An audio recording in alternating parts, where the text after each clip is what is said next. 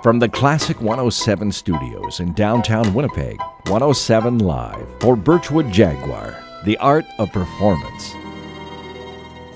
And so, for Birchwood Jaguar 107 Live on this Monday, September 25th, very fortunate to have in the studio with us cellist Ariel Burns. And he's in town to perform with the Manitoba Chamber Orchestra. He's kind of back by popular demand. He's been here before with them, and he was so beloved that we said we got to bring him back. So here he is again to have a conversation. Again, he's in town to perform with the Manitoba Chamber Orchestra. We're really happy to have him in the studio. Good morning. Good morning, Michael. Good morning. So I was just asking you off air if you'd been, last time you were here, you just had the interview. There was no performance That's right. element to it. So we're going to have a couple little pieces of music, if I get that correctly in the classical realm. And then we'll have a conversation. So you're going to play us something right off the top. What do you got? Absolutely. This is a prelude from Bach's Solo Suite in C major. Okay. Cellist Ariel Burns.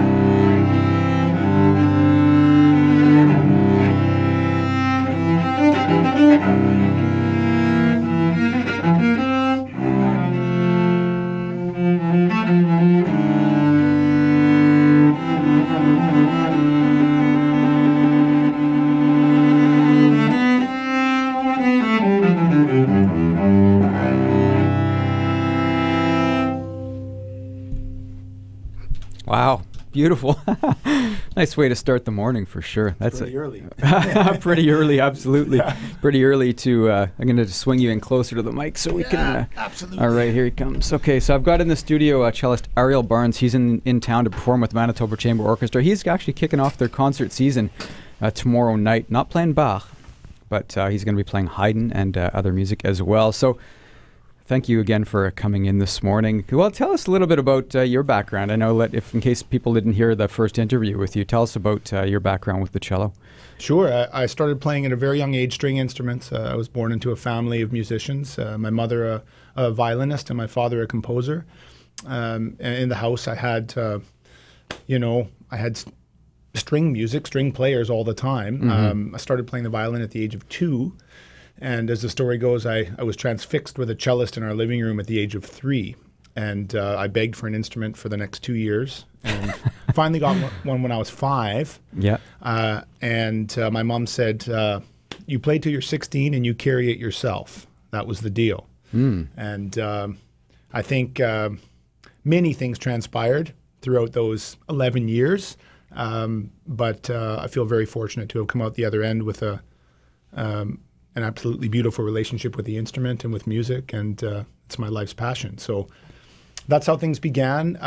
I studied with many, many different people growing up. Unlike some who would stick with 1 or 2 teachers, I had a wide variety of influences, which I'm also very grateful for. Went to school in Michigan, went to school in Toronto, went to the big summer festivals in Canada, like the Banff Centre for the Arts, had really transformative experiences there. Also, the Centre of the Arts at Mount Orford, so on and so forth. Interesting, because I mean, you knew from a young age that you wanted to be involved in music. A lot of people when they're younger just really have no sense of what they want to do, but obviously from a young age you knew you wanted to be a musician. Was there ever a time along the way that you thought maybe you'd go a different direction, or? Yeah, absolutely. When I was a teenager, it was almost, I felt like it was almost a given that I would be a musician. It just kind of was my natural path.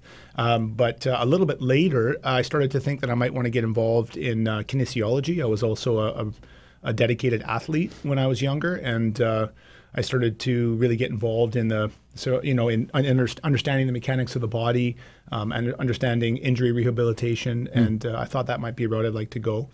And I also loved riding boards, loved skateboarding, snowboarding. Still a dream of mine to be surfing well one day. But really, music is where my natural passion and inclination and talents were lying, and I'm really glad I stuck with it. Interesting, because I've seen people describe when you were playing live as almost like an athletic performance, very invigorated and lots of energy and movement and stuff like that. Do you think that your background in sports and kinesiology has kind of attributed to that, or is just more of a natural? I think that I've always been a sort of a physically engaged performer, but yeah, I wouldn't doubt that it does play a role. I mean, I think everything we do ends up being kind of a culmination of all our experiences, especially if you're involved in some kind of a performance art and you're trying to draw on your life experience. And there's no doubt that, for example, spending years on the football field, running and breathing heavily and hitting, tackling, chasing, all those sorts of things also come into play. There's a real visceral connection with the body and with emotions that you feel in those moments that I absolutely transmit through my music making. So what did you play? What position? Football? Oh, I was a tight end and a linebacker. Tight end and a linebacker. Yeah. And you came through with no major injuries. That's a good thing. That's right. And you got out while you could. Yeah, exactly. I almost went to college to play ball, but I chose music. Yeah. Oh, wow. Okay. So, you spent many, many years in Vancouver, and I think that's how people associate you, as being with the Vancouver Symphony Orchestra. Tell us a bit about your experience there and where you're at now. Vancouver is a dear home for me. I spent a lot of years there, and I grew tremendously as a person and as an artist in that city. There's an incredible community. Actually, most importantly for me, an incredible community of composers. So there's a lot of contemporary music going on there. I really discovered my love for creating new music in Vancouver. My time with the Vancouver Symphony was incredibly fruitful. I learned a tremendous amount as well. Love playing in the Orpheum Theater very, very much. It's a beloved room for me. And it had long been a dream of mine to work and live in Europe, to learn languages, to touch different cultures, to actually get closer to the root of a lot of the historic music that we play. And so I decided to make that transition now because I realized this was the time in life to do it. I was ready and the circumstances were right. So I relocated to Germany and have only been there for 6 months, but very excited about building my new life there. And what are your plans while in Germany? When you say building a new life, do you mean doing a lot more solo concerts, being more of a soloist, that kind of stuff? Or? Indeed, yeah. Kind of both. I've taken a position as a solo cellist in the Nuremberger Symphoniker. I have aspirations to be teaching. I love to teach. It's a great passion of mine. I would like to be teaching and absolutely playing more solo concerts. I recently entered my first international competition and was successful, and I hope that also helps me, procure more engagements and or engage with promoters and presenters in a different way overseas. Wow. Congratulations. Thank you. So let's talk a little bit about the music you're going to be performing tomorrow night. I should mention again, Ariel Burns is in the studio this morning. He is performing tomorrow night with the Manitoba Chamber Orchestra. And let's talk about Haydn. You're doing Haydn, and you're also doing the Michael Oesterle, correct? Michael Oesterle, the Iron Man. Okay, Haydn is the staple. Haydn is the staple. So tell us briefly about that. But I'm really kind of curious about this Iron Man thing. Yeah, and one should be. The Haydn concerti, there's two of them, one in C major, one in D major. And the last time I was here, I played the D major concerto. The C major is actually my favorite of the two. This piece was lost until 1961 and discovered in Prague, and was written earlier than the D major. Full of radiant joy and effervescent energy. Second movement's incredibly a poetic adagio, very, very beautiful. And I like to approach this music in more of a sort of Baroque/classical style. I kind of I've sort of tailored my approach in the last several years to a sound that I think caters more to that time period, and I'm really looking forward to playing it. Yeah, it's full of vivacious energy, and Michael Oesterle's Iron Man is a totally different story, but I think has a connection with the Haydn in the sense that the textures and the harmony is all very clear. There's something about it is a very translucent, easily understandable quality in the construction of the music, and also in the expression. Like, it's just, you really understand what's being said, as opposed to some contemporary music which might be a little more intellectual or might be more convoluted to understand. You might want to listen to 2 or 3 times before you really start to absorb it. This is music that grabs you immediately from the heart, from the stomach, with a very interesting collection of historic ideas behind it, basically centered around the Iron Age and the development of iron and how that's shaped the values of our current technological society. Yeah, for good and bad. For good and bad, absolutely. Absolutely. And all those things are expressed in the music. Yeah. Interesting. Yeah. Have you played it before?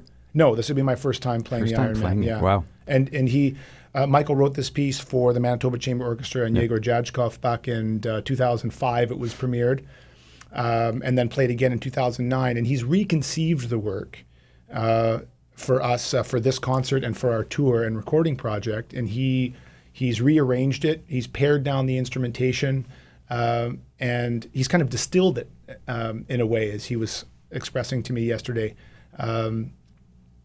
In such a way that he feels that it's actually more classical, and he scored it for exactly the same group that we play with the Haydn. So I think it'll be very curious for audience members to hear a great piece of literature from the classical period, and then a great modern concerto that is written for exactly the same instrumentation, but is a completely different sound world.